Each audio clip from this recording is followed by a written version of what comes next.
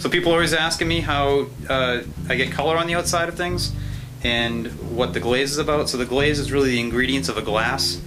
It looks like a paint, or it's a slurry. I make this up myself from a formula that I came up with myself.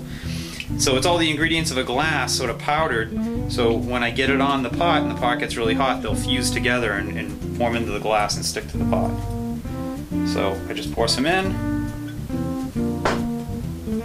For this bottle type form, you can swirl it around and make sure you're coating the whole inside. That's it. Try not to get on the outside. And I had also talked about having lines that define parts of the pot that give it a clean aspect, or where design begins.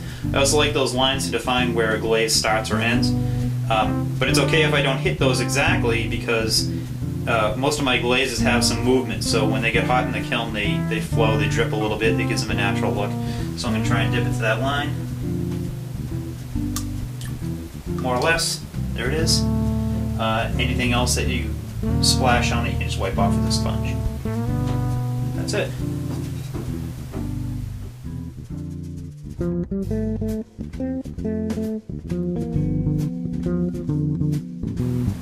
So we're loading the kiln, and essentially everything goes on these refractory shelves, and it's sort of, you have to know where the effect is going to be, because it's a wood-fired kiln.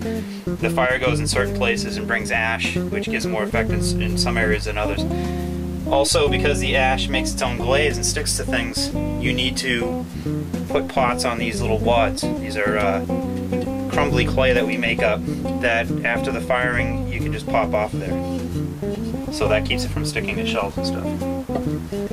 So this shelf in particular, the stuff down below gets a lot of effect. This shelf doesn't get as much effect, so we're going to try and stack this kind of loose. So any pieces that you really want to get blasted, get more effect, you might want to put them on the outside like that.